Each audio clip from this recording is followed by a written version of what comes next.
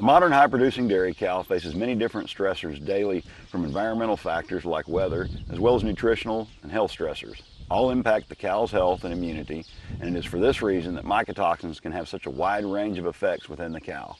Why? Because their long-term effect is to reduce immunity, predisposing the cow to many other disease challenges.